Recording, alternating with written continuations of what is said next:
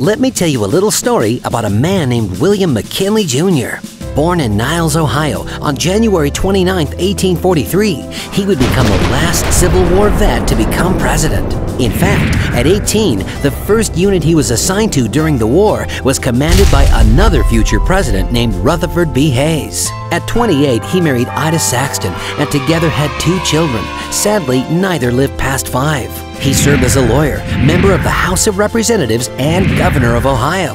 He designed the McKinley Tariff, which raised rates on imports to the highest in history, all to promote the sale of American products. In 1896, William McKinley was elected as the nation's 25th president, becoming the last president of the 19th century and the first of the 20th. He was also the first president to appear on film, taking place during his inauguration. His presidency would be defined by the Spanish-American War, known as the easiest war in history, and 2 years later, he won re-election.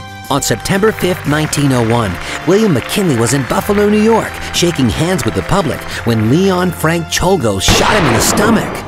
Doctors were unable to find the bullet, and on September 14, 1901, 8 days after the shooting, William McKinley died at the age of 58. And there you go, a little story about a man named William.